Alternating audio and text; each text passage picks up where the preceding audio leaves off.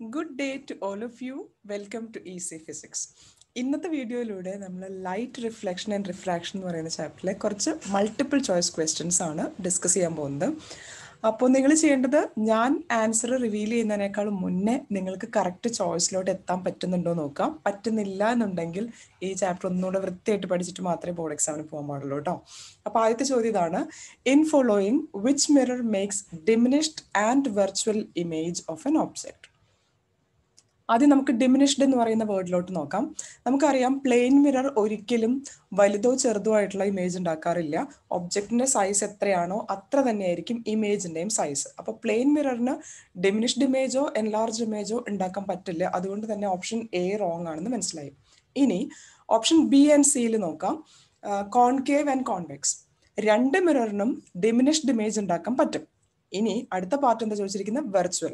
അപ്പോൾ concave mirror ഉണ്ടാക്കുന്ന diminished ഇമേജിന്റെ പ്രത്യേകത എന്താണ്? That is going to be always real.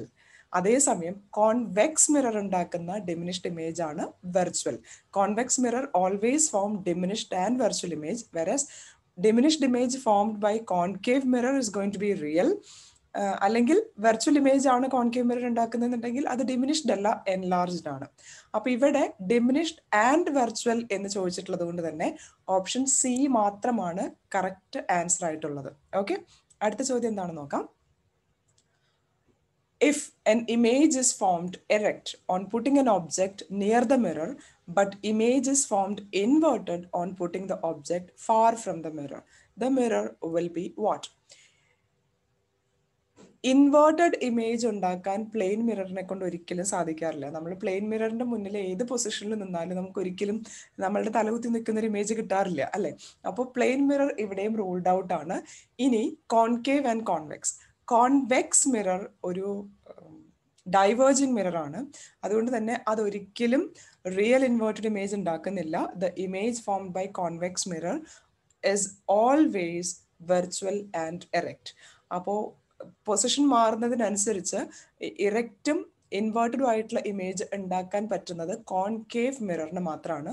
അപ്പൊ ഇവിടുത്തെ കറക്റ്റ് ആൻസർ ആയിട്ട് വരുന്നത് ഓപ്ഷൻ ബി ആണ്. ഓക്കെ, അടുത്ത ചോദ്യം: what will be the position and nature of the image of an object formed by a convex mirror placed between infinity and pole of the mirror? Image formed by concave മിററിന്റെയും convex മിററിന്റെയും ഓരോ പൊസിഷനിലുള്ള ഇമേജിന്റെ properties നമ്മൾ പഠിച്ചിരുന്നു. Convex mirror രണ്ട് image ഫോർമേഷനെ കുറിച്ച് മാത്രമേ നമ്മൾ പഠിക്കുന്നുള്ളൂ. When the object is placed at infinity, image will be foaming at F. ഇനി infinity ഒഴികെ, ഇൻഫിനിറ്റിക്കും പോളിനും ഇടയ്ക്ക് വേറെ ഏത് പൊസിഷനിൽ ഒബ്ജക്റ്റ് വെച്ചാലും കോൺവെക്സ് മിറർ ഉണ്ടാക്കുന്നത് വെർച്വൽ ഇമേജ് ആണ്. ഒരു മിററിനെ സംബന്ധിച്ച് വെർച്വൽ ഇമേജ് എന്ന് വെച്ചാൽ അതിന്റെ പൊസിഷൻ ബിഹൈൻഡ് ദ മിറർ ആയിരിക്കും. അപ്പോൾ ഇവിടെ ബിഹൈൻഡ് ദ മിറർ എന്ന് പറയുന്ന ഏതെങ്കിലും ഓപ്ഷൻ ആയിരിക്കും കറക്റ്റ് ആയിട്ട് വരിക. അപ്പോൾ ഓപ്ഷൻ സിയും ഡിയും നമുക്ക് റൂൾ ഔട്ട് ചെയ്യാം, കാരണം അതിൽ in front of the mirror എന്നാണ് പറഞ്ഞിരിക്കുന്നത്. ഓക്കെ, ഇനി ബിഹൈൻഡ് ദ മിററിൽ ഏതാണ് പൊസിഷൻ വരാൻ പോകുന്നത് എന്നും കൂടെ നോക്കണം. Position will be between P and F. Option എയിലും ബിയിലും between P and F തന്നെയാണ് എഴുതിയിരിക്കുന്നത്. അപ്പൊ ഇനി നമ്മൾ നോക്കേണ്ടത് നേച്ചർ ഓഫ് ദ ഇമേജ് ആണ്. Convex mirror will always form virtual, erect, diminished image. അപ്പോൾ അങ്ങനെ തന്നിരിക്കുന്നത് ഏത് ഓപ്ഷനിലാണ്? വെർച്വൽ ആൻഡ് എറക്റ്റ് എന്ന് പറഞ്ഞിരിക്കുന്ന ഓപ്ഷൻ എയിലാണ്. അതേസമയം ബിയിൽ പറഞ്ഞിരിക്കുന്നത് വെർച്വൽ ആൻഡ് ഇൻവേർട്ടഡ് എന്നാണ്. അത് ലോജിക്കലി തന്നെ റോങ് ആണ്. Virtual images will never be inverted. അപ്പോൾ ഓപ്ഷൻ എ മാത്രമാണ് ഇവിടുത്തെ കറക്റ്റ് ആൻസർ ആയിട്ടുള്ളത്. Okay, next question is when an object should be placed, it's not when, where should an object be placed in front of the concave mirror so that its image be erect and larger in size? ഒരു concave മിററിന്റെ മുന്നിൽ ഏത് പൊസിഷനിൽ object വെച്ചാലാണ് നമുക്ക് erect and larger image കിട്ടുന്നത്? Concave മിററിനെ സംബന്ധിച്ച് ഒരേ ഒരു പൊസിഷനിൽ മാത്രമാണ് നമുക്ക് ഇറക്റ്റ് ഇമേജ് കിട്ടുക. ബാക്കി എല്ലാ പൊസിഷനിലും ഇൻവേർട്ടഡ് ഇമേജ് എന്നാണ് പഠിച്ചിട്ടുള്ളത്. ഏതാണ് ആ ഇറക്റ്റ് ഇമേജ് തരുന്ന position? It should be between the focus and the Paul of the mirror. അങ്ങനെ തന്നിരിക്കുന്നത് ഏത് ഓപ്ഷനിലാണ്?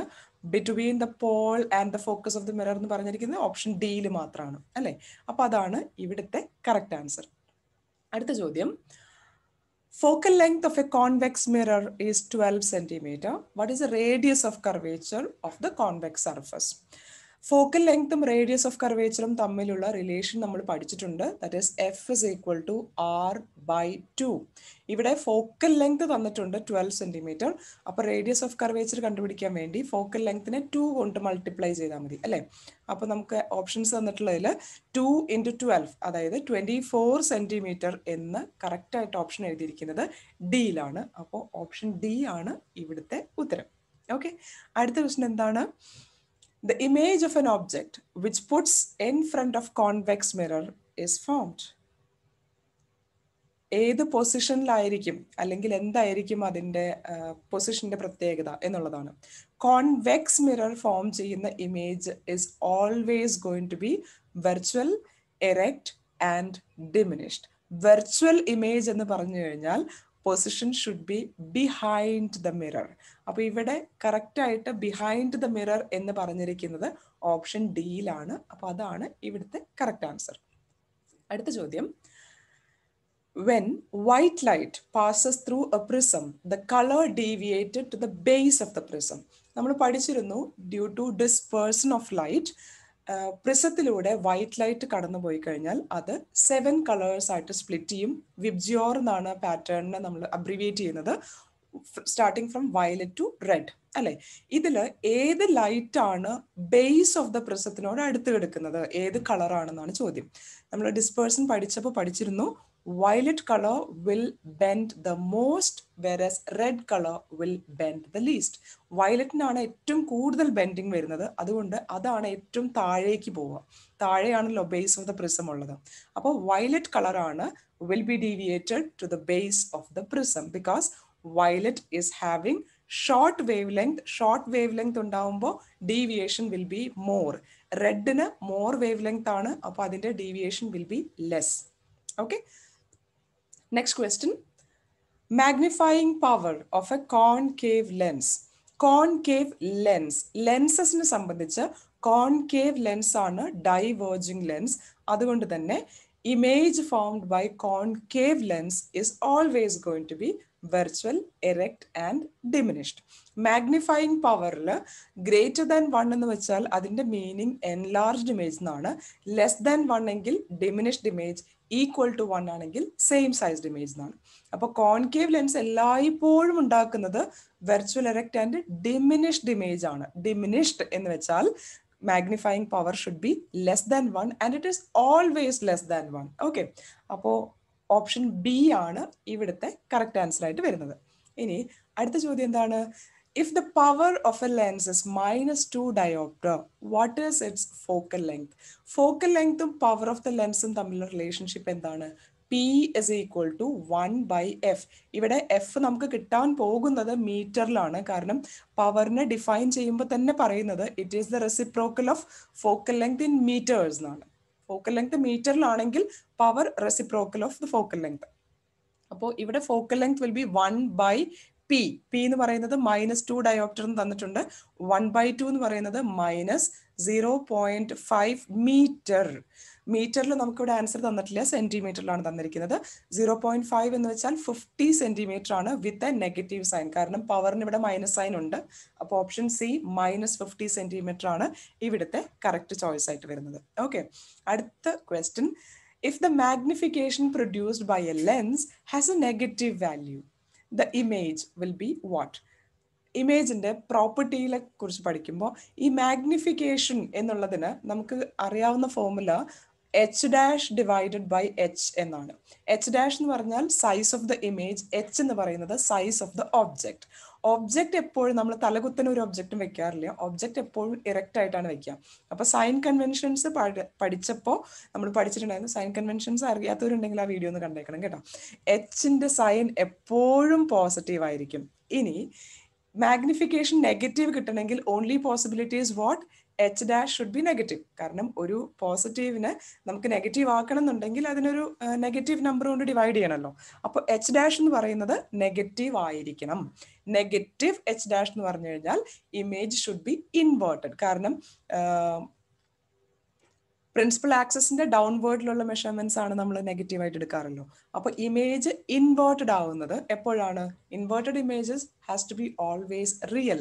വെർച്വൽ എന്ന് വെച്ചാൽ എപ്പോഴും ഇറക്റ്റ് ആയിരിക്കണം, ഇൻവേർട്ടഡ് എന്ന് പറയുമ്പോൾ എപ്പോഴും റിയൽ ആയിരിക്കണം. അപ്പോൾ റിയൽ ആൻഡ് ഇൻവേർട്ടഡ് എന്ന് എഴുതിയിട്ടുള്ളത് ഓപ്ഷൻ ഡിയിലാണ്. അപ്പോൾ അതാണ് കറക്റ്റ് ആൻസർ ആയിട്ട് വരുന്നത്. ഓക്കെ, നെക്സ്റ്റ് ക്വസ്റ്റ്യൻ ഉണ്ടോ? എന്താണ്? An object is placed at 100 millimeter in front of a concave mirror which produces an upright image. Upright എന്ന് വെച്ചാൽ erect image. Okay. The radius of curvature of the mirror is what? എപ്പോഴാണ് concave mirror ഒരു upright image ഉണ്ടാക്കുന്നത്? When the object is placed between focus and the Paul. അപ്പോൾ object 100 millimeterൽ വെച്ചിട്ടുണ്ട് എന്ന് പറഞ്ഞാൽ ഈ ഒരു മിററിന്റെ ഫോക്കൽ ലെങ്ത് 100-നേക്കാളും കൂടുതലായിരിക്കണം എന്നാണ് അതിൻ്റെ അർത്ഥം. കാരണം 100 millimeter is coming between Paul and the focus. അപ്പോൾ focal length should be greater than 100 millimeter. നമ്മളോട് ചോദിച്ചിരിക്കുന്ന ചോദ്യം ഫോക്കൽ ലെങ്തിനെ കുറിച്ചല്ല, റേഡിയസ് ഓഫ് കർവേച്ചറിനെ കുറിച്ചാണ്. റേഡിയസ് ഓഫ് കർവേച്ചറും ഫോക്കൽ ലെങ്ത് തമ്മിൽ റിലേഷൻ എന്താ? R is equal to F into 2 അല്ലെങ്കിൽ F equal to R/2 അല്ലെ. അപ്പോൾ ഫോക്കൽ ലെങ്തിനെ 2 കൊണ്ട് മൾട്ടിപ്ലൈ ചെയ്യുമ്പോൾ ഗ്രേറ്റർ ദാൻ 100നെ 2 കൊണ്ട് മൾട്ടിപ്ലൈ ചെയ്യുമ്പോൾ നമുക്ക് കിട്ടുന്നത് ഗ്രേറ്റർ ദാൻ 200 എന്നാണ്. അപ്പോൾ ഗ്രേറ്റർ ദാൻ 200 എന്ന് എഴുതിയിരിക്കുന്നത് ഓപ്ഷൻ ഡിയിലാണ് അല്ലെ, മോർ ദാൻ 200 millimeter. അപ്പോൾ ഇതാണ് ഇവിടുത്തെ കറക്റ്റ് ആൻസർ ആയിട്ട് വരുന്നത്. Okay, next question. A ray of light passes from a medium X to another medium Y. No refraction of light occurs if the ray of light hits the boundary of the medium Y at an angle of dash. അതായത് ഒരു നമ്മൾ refraction of light പഠിച്ചപ്പോൾ പഠിച്ചിട്ടുണ്ടായിരുന്നു, ഒരു ray of light when it goes from one medium to another medium അവിടെ bending of light അല്ലെങ്കിൽ refraction of light സംഭവിക്കും എന്നാണ് നമ്മൾ പഠിച്ചിട്ടുള്ളത്. അതിന് ഒരു എക്സെപ്ഷൻ ഉണ്ട്, എല്ലായ്പ്പോഴും റിഫ്രാക്ഷൻ നടക്കില്ല. In order for refraction to happen the ray of light has to ഒബ്ലീക്ലി incident. ഒബ്ലീക്ലി എന്ന് വെച്ച് കഴിഞ്ഞാൽ ഒരു angle of incidence other than 90 degree അല്ലെങ്കിൽ 0 ഡിഗ്രി ഉണ്ടെങ്കിൽ മാത്രമാണ്, 90 അല്ല 0 ഡിഗ്രി ഉണ്ടെങ്കിൽ മാത്രമാണ് ലൈറ്റിന് റിഫ്രാക്ഷൻ സംഭവിക്കുന്നത്. അതായത് ഇപ്പോൾ ഇതാണ് ഒരു interface separating the two media എന്ന് വിചാരിക്കാം. ഒരു റേ ഓഫ് ലൈറ്റ് ഇങ്ങനെ ഇൻസിഡന്റ് ചെയ്യുവാണെങ്കിൽ it will not undergo any deviation, it will follow the same path. ഒരു ബെൻഡിങ്ങും ഇല്ലാതെ ആ സെയിം സ്ട്രെയിറ്റ് ലൈനിൽ തന്നെ പാസ് ചെയ്യും. നമ്മളോട് ചോദിച്ചിരിക്കുന്നത്, അപ്പോൾ ഇവിടെ angle of incidence should be 0. നമ്മളോട് ചോദിച്ചിരിക്കുന്നത് no refraction of light occurs if the ray of light hits the boundary of the medium at an angle of incidence 0 ആണ്. പക്ഷെ ഇവിടെ ചോദിച്ചിരിക്കുന്ന ആംഗിൾ ഓഫ് ഇൻസിഡൻസിനെ കുറിച്ചല്ല, ഈ ബൗണ്ടറിയും ഇൻസിഡന്റ് റേയും തമ്മിലുള്ള ആംഗിൾ എത്രയായിരിക്കണം എന്നാണ്. അപ്പൊ ഇതാണ് നമ്മൾ വരച്ച ബൗണ്ടറി, ഇതാണ് ഇൻസിഡന്റ് റേ. അപ്പൊ ഈ ആംഗിൾ എത്രയായിരിക്കും? 90 ഡിഗ്രി ആയിരിക്കും. അപ്പൊ ഈ ചോദ്യം ഒന്ന് ശ്രദ്ധിച്ച് വായിക്കണം. കാരണം ആംഗിൾ ഓഫ് ഇൻസിഡൻസ് എത്രയാണെന്ന് ചോദിച്ചു കഴിഞ്ഞാൽ നമ്മൾ 0 ഡിഗ്രി എന്ന് എഴുതണം. അതേസമയം angle between the incident ray and the boundary എന്ന് ചോദിച്ചാൽ 90 ഡിഗ്രി എന്നാണ് എഴുതേണ്ടത്. അപ്പൊ ഇവിടുത്തെ കറക്റ്റ് ആൻസർ ആയിട്ട് വരുന്നത് 90 ഡിഗ്രിയാണ്. ഓക്കെ, അപ്പൊ ഇന്ന് ഡിസ്കസ് ചെയ്ത എല്ലാ ചോദ്യങ്ങളുടെ ഉത്തരത്തിലോട്ട് നമ്മൾ എങ്ങനെയാണ് എത്തിയെന്ന് നിങ്ങൾക്ക് എല്ലാവർക്കും കറക്റ്റായിട്ട് മനസ്സിലായിട്ടുണ്ടാവുമെന്ന് വിചാരിക്കുന്നു. എന്തെങ്കിലും ഡൗട്ട് ഉണ്ടെങ്കിൽ കമന്റ് ചെയ്യുക. Thank you for watching and have a wonderful day ahead to all of you.